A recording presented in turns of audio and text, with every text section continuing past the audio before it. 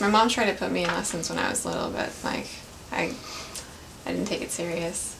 But I was kind of like not very social, I guess, in high school, and so I spent a lot of time like in the dark room or in the art room, and so I got, you know, better just by doing it more, and with like a little bit of focus and help from my art teacher, I guess. She kind of directed me, and then I went to art college from there. So I did a mural in South Eugene High School when I was there, and then I did like a contest and had a drawing in like Peter DeFazio's office for a little bit.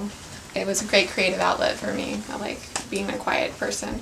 And then I went to Cornish College of the Arts in Seattle for 2 years, and then decided to do a study abroad in Athens, Greece. And then I came back, and you know, I'd been gone. My family is here in Eugene. You know, like when you are making a drawing or a sketch and you like are trying different things and then it overlaps, and it's kind of like the history of your drawing. And I just got interested in keeping all those lines. Like I have a painting in my house that's of the angel Gabriel, and he's got like 3 faces. And it was just like I was trying to figure out which angle he should go, and then it kind of went together because, you know, there's like the human life and then the spiritual, the angel part, so it's kind of a morph. He's got wings on one side and stuff.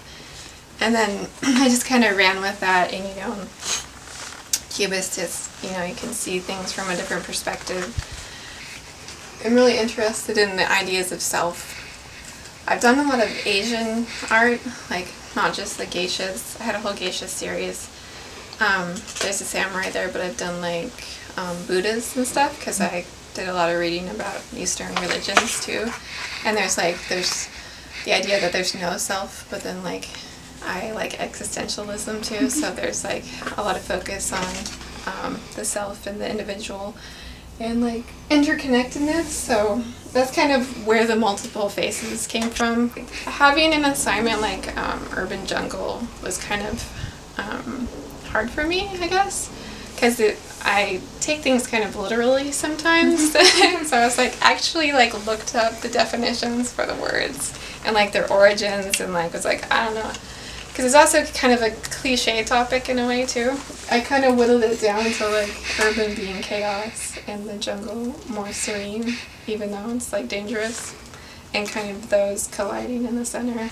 I kind of realized like urban jungle could almost describe a lot of things that I do artistically, so I went with it. And then the owl is like a messenger between 2 worlds. So I could show you my sketchbook. It's just like pages and pages of like messed up drawings where it's just like if you looked at it you wouldn't know that it's the sketch for this, because it's just like a conceptual map. It's just like I know it's that. It's like reading someone's bad handwriting. You know, it's like solving a big math problem. Because I always think I have a plan, but it never goes that way. It kind of takes its own path, which is also kind of like life.